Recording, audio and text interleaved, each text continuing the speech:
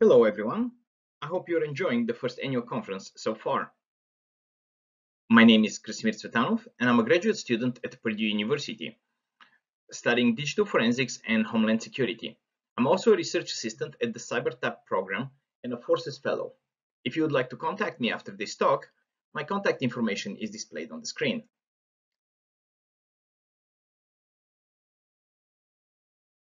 And since we had limited time during the conference, I have recorded this slightly extended version of the talk in order to provide more context. I also invite you to visit the Forces blog site where you can read more on the topic.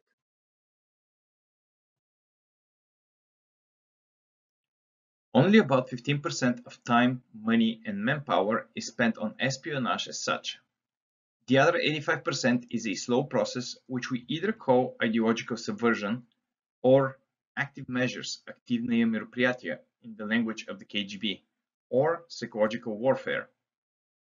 I'm not using this in order to say all PSYOPs come from Russia, but to show you how much about the Russian Cold War intelligence operations is not known by Hollywood. Why by Hollywood? Well, because what people know about intelligence, they learned from Hollywood and James Bond and Jack Ryan, and in particular from Johnny English, particularly Johnny English. Well, we have all heard about the infamous KGB and all the bad stuff that they have done, and yet we haven't really learned much because, according to Bezmenov, we only have seen those 15%, the tip of the iceberg. Also, imagine all those things we don't know about and the media doesn't want to tell us. Why? Well, draw your conclusions later. But for now, I want to underline that this is not a talk about Russian collusion and Russian disinformation, and there will be no attribution or guilt assignment in this talk, but rather we'll cover the media effects that are used in this type of operations. And now let's look at the targets, methods, tools, and goals. It is important to understand that the target of the operation is not the individual but society as a whole. And the methods are designed to work on groups and exploit group dynamics and societal effects. The tools are not bots or ads, but rather they're other people who in turn influence the opinion of the masses. Those operations aim to change the attitude of the population. Just to give you an example, during the 2016 election, there was a lot of talk about Russian bots and the IRA influencing the election. Do you think that all adults, whether they knew how to computer or not, with the Python script and built a graph of Twitter bot relations and then performed sentiment analysis to understand how they are supporting, who those bots are supporting? No, it was a bunch of pundits who gave their opinion about what they see and how they think things played out. And this is what formed people's opinion.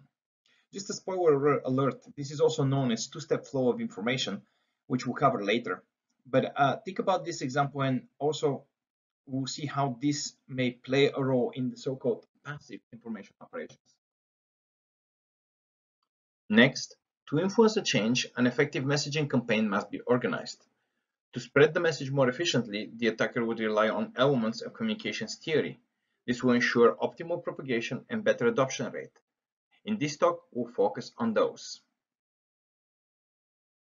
Let's start with something familiar and straightforward, the filter bubble. Although one of the newer concepts, it is well understood and very powerful. In 2005, Google launched personalized search. As a result, the engine would remember what you're searching for, analyze it, and then customize all of your subsequent searches. So topics of no previous interest will be deprioritized and end up way down in your search results. In turn, you're unlikely to see any contradicting information or things that are different. Now consider the same pattern with social media like Google News, Facebook, Twitter. The resulting filter would not only prevent you from getting diverse information, but you are unlikely to see dissenting opinions and discussions, which may change your views. This in turn creates isolation and echo chambers, and is similar to agenda setting.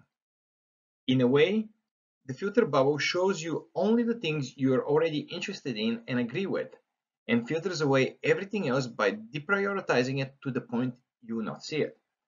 As an added effect, it makes the things you're interested in even more important. First, subconsciously, because you're constantly reminded about them, and second, by making them occupy dominant space in your online campus, which which we're going to discuss under cultivation effects.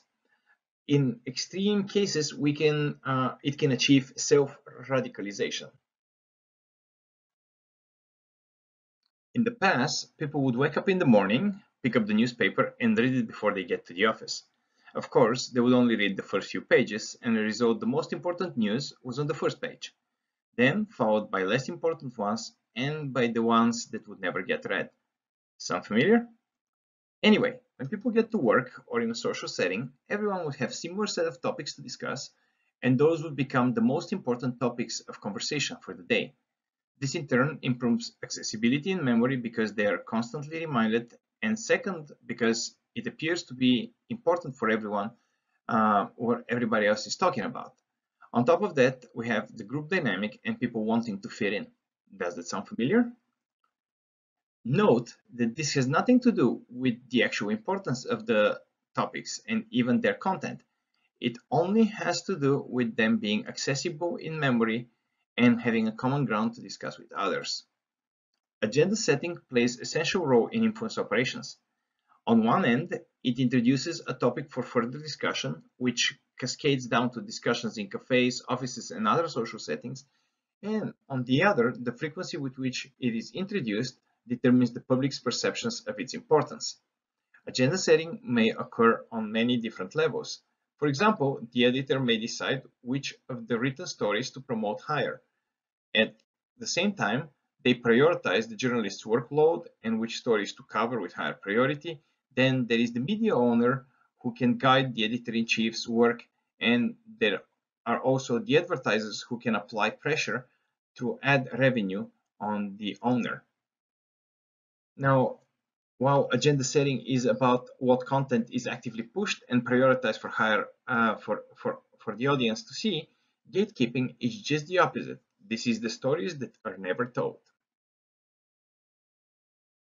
As mentioned in the previous slide, gatekeeping and agenda setting are the two sides of a coin. While agenda setting is about introducing topics, gatekeeping is about the suppression of topics, facts, and views. Just like agenda setting, gatekeeping can happen on different levels. From the journalist who makes the judgment what fact to omit from a story, to the editor-in-chief who blocks stories from being published. Gatekeeping is also known as censorship, when oppressive regimes suppress certain stories that are not published due to state's control. Traditionally, gatekeeping has been observed and studied in mass communication, but it can also be observed in social media. However, it is very difficult to implement unless the social media platform itself is complicit. As mentioned, gatekeeping is relatively easy to implement in traditional media such as newspapers and television. However, it is much harder to do so in social networks like Twitter. In the former, the editors and desk chiefs are easy to control choke points, and in the latter, the information routes around choke points, because people learn from other people. It is interesting to explore the flow of information in such a setting. In general, we observe two groups, content producers and consumers, which are not clearly segregated, as a producer can also be a consumer and vice versa. It is observed a consumer will take the information from somebody they trust and follow, the influencer. The influencer themselves may have been influenced by another influencer, mass or specialized media. As they say, everything new is just well forgotten old. This two-step flow of information was first hypothesized by Lazarsfeld in the late 40s and developed further in the 50s. In this theory, what we called influencers is called opinion leaders, and it stipulates that most people do not form their opinion by direct influence by mass media, but instead they are influenced by a limited number of opinion leaders whom they trust. Those can be family, spiritual leaders, friends, and the like.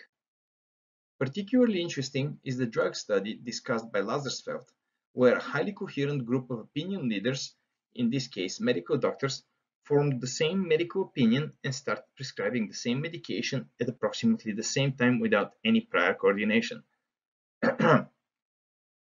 Well, one detail I missed is that they were all exposed to publications in a narrow set of specialized medical journals. Going back to influence operations, it appears it would be relatively easy to influence a group of doctors on any medical issue by ensuring the right articles are published in a couple of the most prestigious magazines. And even if those articles are later retracted, their influence will persist because of some of the other media effects, media and cognitive effects like cultivation, which we're going to discuss later. Can you think of a real life example? As mentioned earlier, studies have discovered that it is better to use larger number of smaller scale influencers than small number of big influencers.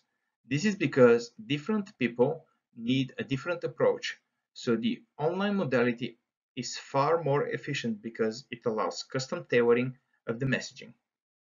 In summary, the information from mass and social media appears not to be directly ingested by most of the influenced, as the hypodermic needle theory suggests, but instead, a two-step flow is discovered where information flows from an original source through intermediary opinion leaders, and then this information is consumed by the majority of the subjects, mainly through the power of social connections. It is important to note that other opinion leaders may influence the opinion leaders themselves, and those structures are hierarchical or peer. Because of this highly distributed system, one-to-many approaches like gatekeeping and agenda setting are challenging to implement, and it is when there is need for a decentralized or many-to-many approach. So meet the spiral of silence. The spiral of silence is a communications theory that explains the dynamics of expressing one's opinion in a public setting. This theory states that social groups or individuals who perceive their opinions as unpopular or losing popularity are less likely to express their opinion. This in turn reinforces the expression of contradicting opinions and leads to a spiraling effect, where a particular side of an argument may not be expressed. It is important to note that this is solely a function of perception and does not need to represent the objective reality. Furthermore, this does not immediately change the opinion of people who are suppressed, and often the perceived minority turns out to be a majority, thus the term silent majority.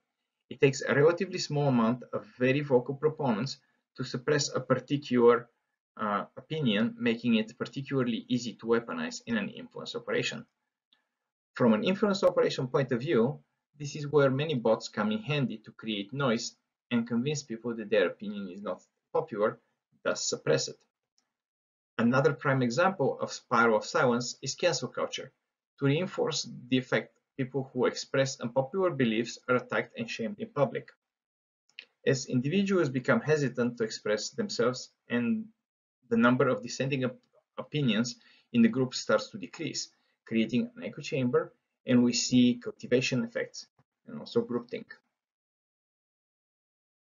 Echo chamber is a setting where no dissenting opinions are expressed. They work within a group of people and amplify a message which is already planted in that group. Thus, their usefulness is not to recruit new followers, but to solidify the beliefs of a person or a group.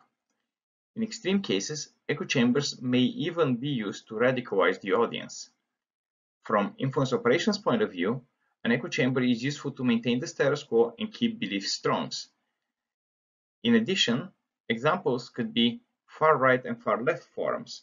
In this example, the overall goal of creating an echo chamber or echo chambers is to polarize society. From that point of view, it is beneficial to feed opposing view echo chambers. In addition, echo chambers are very useful for spreading propaganda. Echo chamber is not to be confused with a filter bubble, where the actor and subject is oneself. Before I continue with the remaining few media effects, I wanted to take a quick segue into cognitive science. Remember the refrain of accessibility and repetition? To conserve energy and accelerate processing, the brain takes certain mental processing shortcuts, known as biases. For example, availability is tightly related to people's ability to recall a piece of information. The easier it is for the person to remember something, the more they perceive it as important and truthful. As Tavarish Lenin said, a lie repeated many times becomes the truth.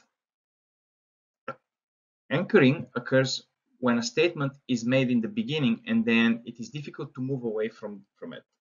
For example, during a negotiation, somebody may make an outlandish claim about the price of a particular item, and even if this claim is not accepted, the final negotiation will end up with a number much closer to this number than if it started with a different number. Substitution is the process where a complex question is substituted for a simplified one, and it is similar to how schemata works. Framing is when a particular concept is represented from a particular point of view with specific bias on some of the factors and not others. It is tightly related to how schemata work, and it de facto is an attempt to push a schema onto the public. Now, what schema is? Well, schema, or schemata for plural, is a generalized mental model which we build the first time we meet a new concept. Over time, this model may evolve, but until it does, we classify different concepts through that model. For example, a child first learns what a car is, and when it sees a truck, it calls it a big car. Similarly, a child who knows about square and circle is likely to attribute an octagon to a circle or to the circle model rather than realize that there is a superclass of polygons, and in more particular, equilateral polygons. Another concept I wanted to introduce is the notion of thinking fast and slow. Yes, this is also the title of an excellent layman book covering the topic. This book makes the notion of us having two systems of processing. System 1 is fast, emotional, instructive, and unconscious, and System 2 is slower, logical, and methodological. For example, System 1 would kick in when we're driving or walking, and System 2 would be kicking in when we multiply large numbers or perform complex tasks, and even when we're learning to drive but we haven't automated this behavior yet. Remember earlier we said that agenda setting pertains to what topics are discussed but has nothing to do with the way they are discussed. Priming refers to the way the media accentuates different performance characteristics and creates perceptions. While there are several types of priming, the common goal is to introduce a notion of a concept earlier in a conversation and uses the accessibility of that information in one's mind at a later time. For example, if I want to sell green energy, the best time would be to do so after rarely occurring but major disaster involving other types of energy. Or if I wanted to ban guns, then start the conversation right after a mass shooting has occurred. The term comes from priming a pump, which has to be primed first in order to work. In the same way, to have the audience associate particular object with a particular property, the audience needs to be primed with that association first.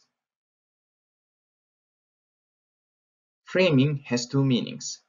The first one pertains to information presentation, where certain aspects are accented and others de-emphasized, imposing a particular point of view or frame of reference. A typical example is the proverbial glass framed as half full or half empty. In other words, framing is those bits of conclusion and judgment about characteristics of what is presented that would go otherwise unnoticed. The second meaning of framing is about the adoption of a particular frame by the audience. As we discussed with schemata, when people perceive and evaluate a comprehensive set of information, they build a simplified model that summarizes information they have already acquired and conclusions that they have already made. Then, all new information is filtered throughout this model, and different components of the situation classified according to it. If the subject is new to a particular concept, the person will cognitively start building a new schemata and process all dependent information they received based on it. While this cognitive process happens within the individual naturally, as they are engaged in critical thinking, It is also possible to push that model or frame of reference onto them, where the information is oversimplified and delivered, and later all additional information is streamed to fit and reinforce that particular model. This process of simplification and providing a model is called framing. Now it becomes very clear how this can be exploited for an influence operation. By accentuating specific characteristics and suppressing others, we can build a schema in one's mind that aligns with our goals, so when critical information is delivered, they will process it in a very specific way that we have predetermined. So let's recap. Agenda setting tells the audience what is the topic and how important it is based on frequency of coverage. Priming sets how the audience will assess information presented to them and prepare certain narratives. And framing accentuates some and suppresses other characteristics in order to shape the information in a particular way to match a particular point of view or established norm. Note that gatekeeping can also be used to tune the frame. Those effects play an essential role in cultivation. Cultivation itself is divided into first and second order effects. The former, also known as memory-based effects, as they heavily depend on the information which is already in the recipient's mind. In those effects, accessibility is critical. In other words, the faster and easier the information can be accessed, the stronger the effect is, which means that agenda setting and priming are crucial for the activation of those effects. The second order effects describe how an individual will make a judgment in real time as new information is acquired. This effect can be used for priming by introducing specific information when the person is not able to critically analyze it by either making it sound unimportant and mention it in passing, or by introducing it at a time when the individual has diminished mental capacity or ability to process. Think about a tired person washing dishes while watching TV. Also think about the fast thinking process when it's engaged versus engaging the slow thinking process. Unlike the two-step flow of information, which requires an intermediary, the opinion leader, cultivation is achieved directly, primarily through saturation, as is agenda setting, priming, and framing. And at the end, we'll summarize all different effects and groups of people they can be applied to. While there is a significant overlap, I have tried to check off the groups to which those effect applies the most. Gatekeeping pertains to groups and networks as information cannot be hidden from everyone, but some sources are not available to some groups. Two-step flow of information works across all subgroups and individuals as people naturally are influenced by other people. In general, you can see that the individuals are directly influenced by very few of the effects, and this shows that influence operations cannot be easily used to act upon a single individual. You will also notice that groups and networks are susceptible to almost all effects. This is because they have characteristics close to the individual, but at the same time they behave as larger masses of people. Similarly with adversary coalitions, while they are often comprised of people who have high cognitive ability and are aware of those effects, this just shows that they are still people and to a certain extent susceptible to those. And now let's quickly change gears and look into a particular type of operation. But first, who is Yuri Bezmenov, also known as Thomas Schumann? He was a journalist with the Soviet mainstream media, the Novosti or news press agency. Or, to be precise, this was his cover job, when indeed he worked for the KGB on subversion operations. He is one of the few detectors that give us an insight into the Soviet-era influence operations. The operations take 4 steps: demoralization, stabilization, crisis, and normalization. While some of those theories come from Germany and the beginning of the century, he gives a really good applied primer on how this is implemented in the real world. He also talks about using the energy of the opponent. Instead of creating something which does not exist, use existing natural tendency and feed them. The first stage, demoralization, takes 15 to 20 years, or the time needed to educate one generation and shape up their mind and ideology. In this stage, the societal pillars are attacked. For example, religion is destroyed, ridiculed, and replaced with different codes and beliefs, and education is modified where people are no longer learning pragmatic and efficient things like STEM or languages, and instead they're taught natural foods, green energy, home economy, pure sexuality, and so on. In social life, traditional institutions and organizations are replaced with fake ones, and initiative and responsibility is taken away from the people. Power structures are replaced from being comprised of elected individuals to other bodies that are by appointment.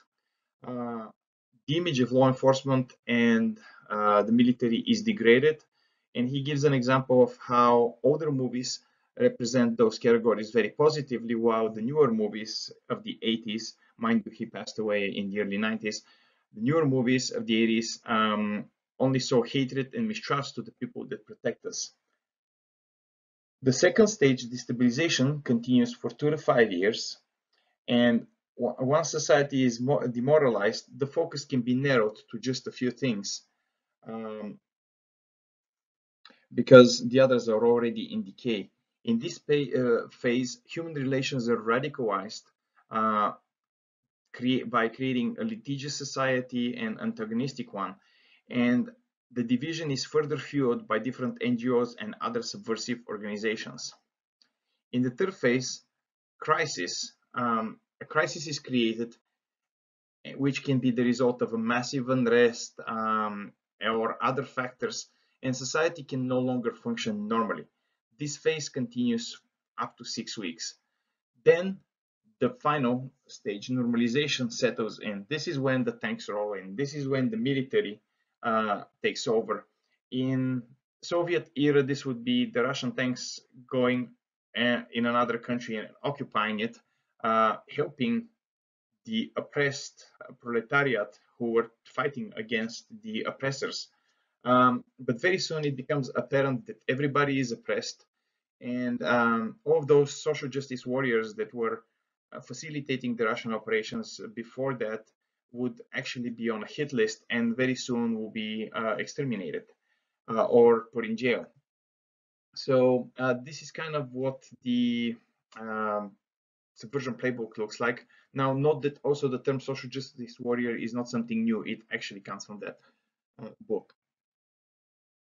So where am I going with this? Remember, in demoralization and destabilization, we talked about the radicalization of human relationships. Also, remember when I spoke about the echo chambers and how an adversary may need to feed different camps in order to create greater segregation and polarization in society. Let's look at something we can objectively measure, the division across political party lines. To do this, we'll use the results of a study which has been run repeatedly since 1994 with a sample of over 5,000 people. Here you can see how Democrats and Republicans answered common questions pertaining to government, race, immigration, national security, environmental protection, and other areas, and the changes over years.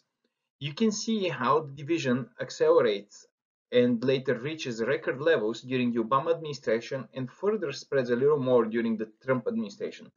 Just FYI, 2017 was the last year when this study was ran, so it will be kind of interesting to see what the results are nowadays. So is this a natural phenomena or is it created by an adversary? Well, let's look at it again and mark the starting medians for both parties and see how their respective populations change.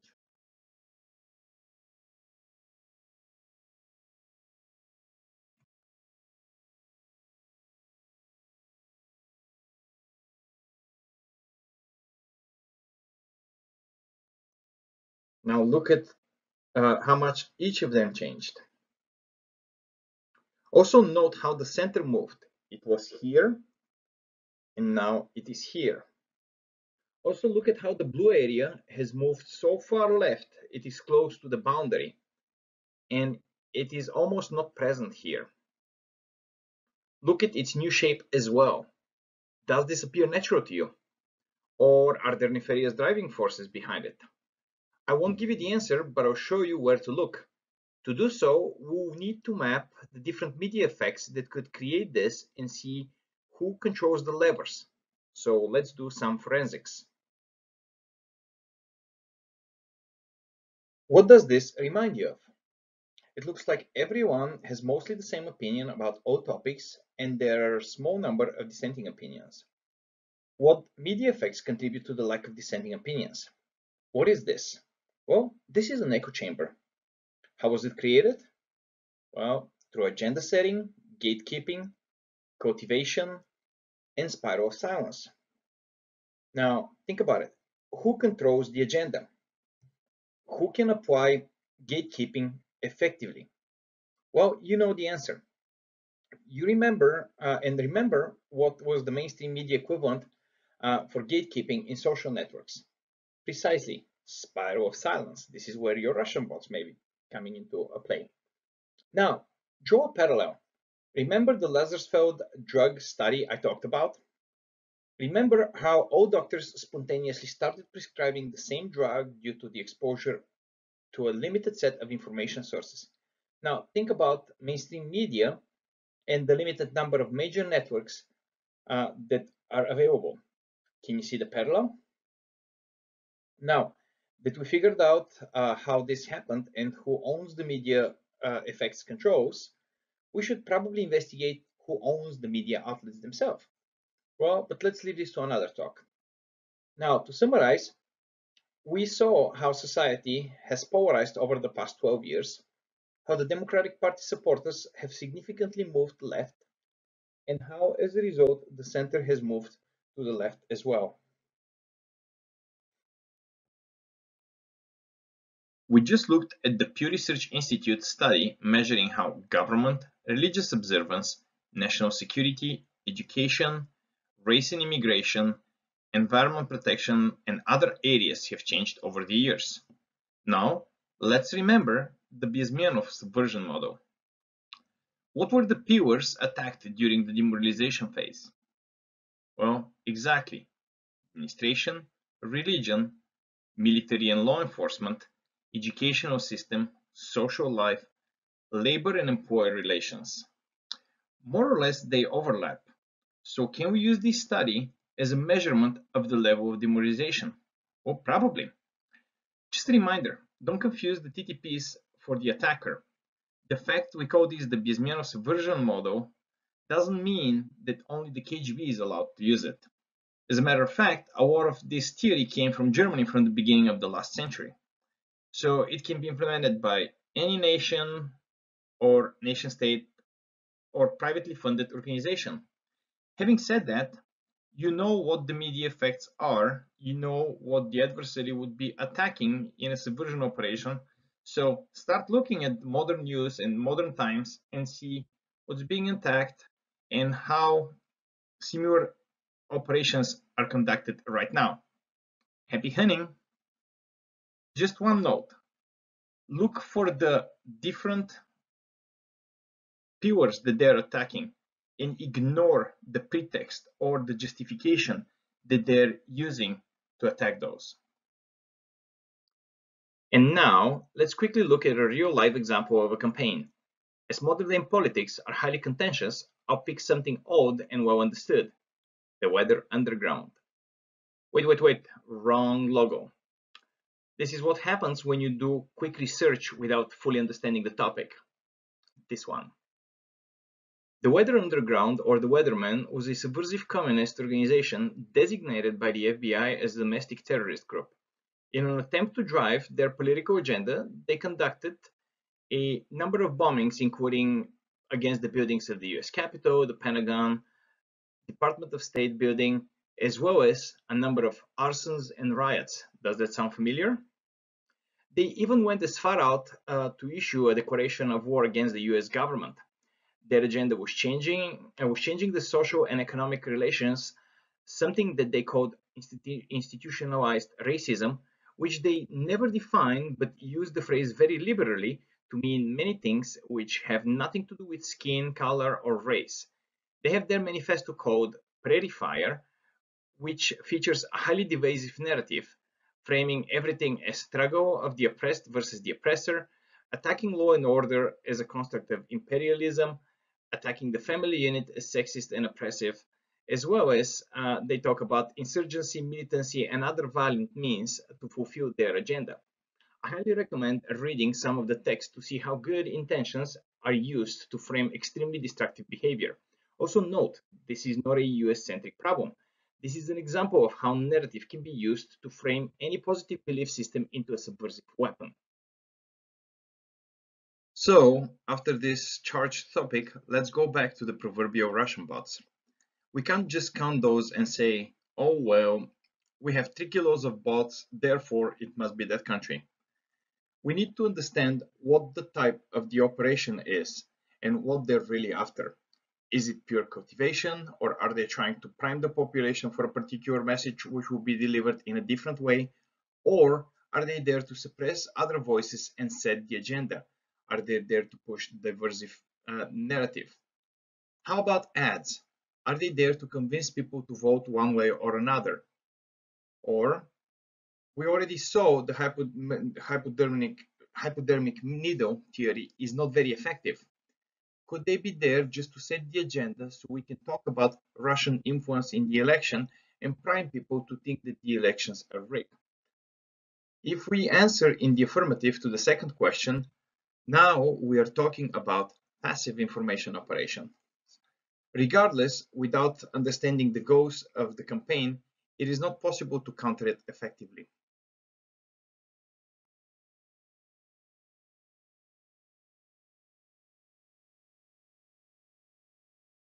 I hope this talk was interesting and gave you an insight and perspective into the complexities and interdependencies of the human mind and perception.